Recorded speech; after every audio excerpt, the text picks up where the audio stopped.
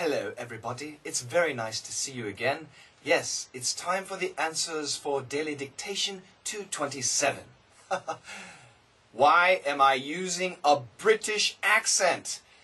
And it's probably a terrible British accent.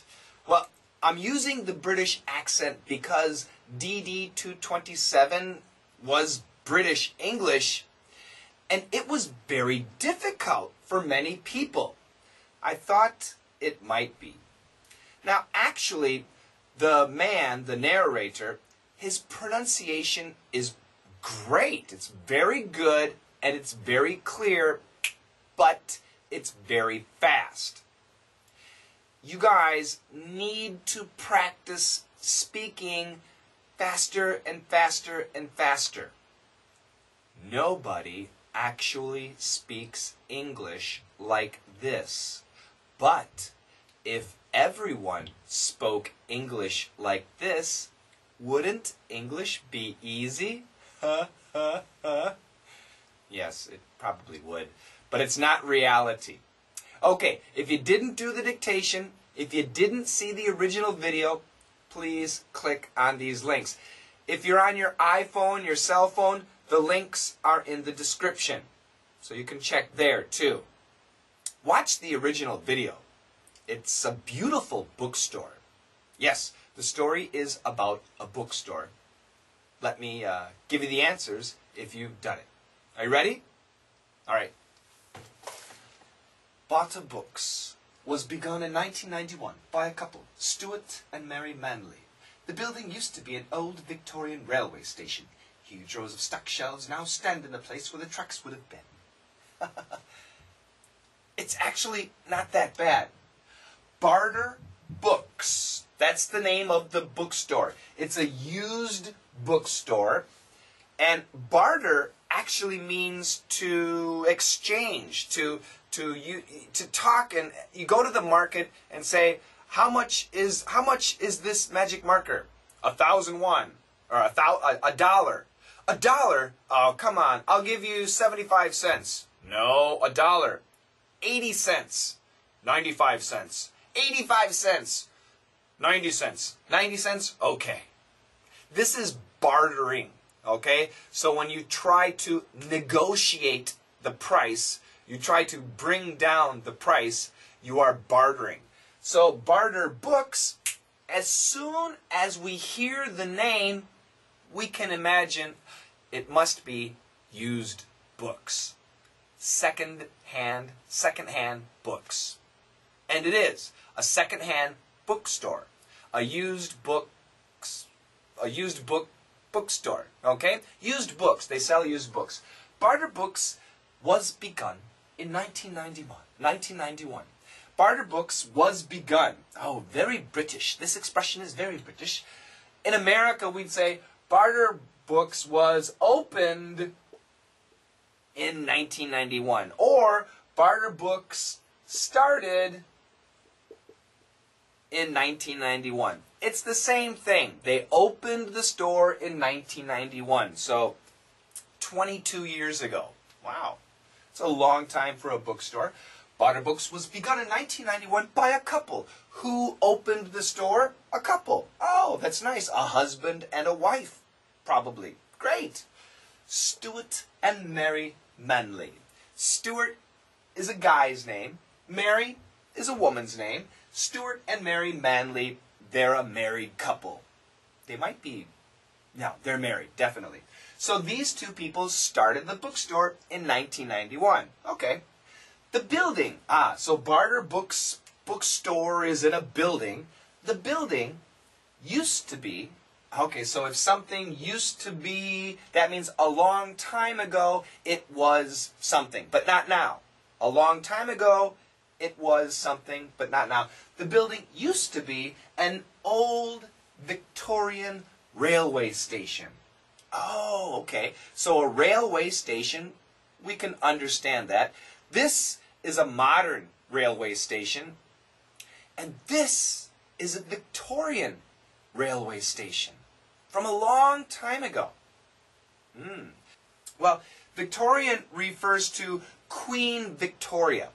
And she was a queen she was the Queen of England for like 70 years, from the 1830s up until 1902, 1903 when she died. So she was the queen for a long time. And when she was queen, the British government made lots of money.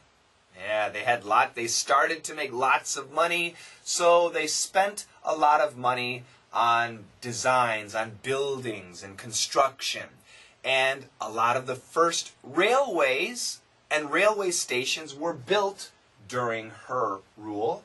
And that architecture, those buildings, have a special style.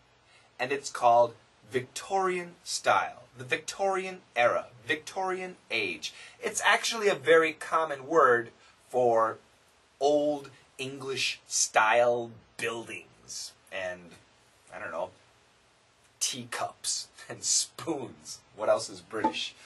Yeah. So the building used to be an old Victorian railway station. In America, we usually say railroad station, railroad station. It's the same thing, railway station, railroad station, doesn't matter. Now, so it used to be a railway station, but not now. Now it's a bookstore. So they had to change it.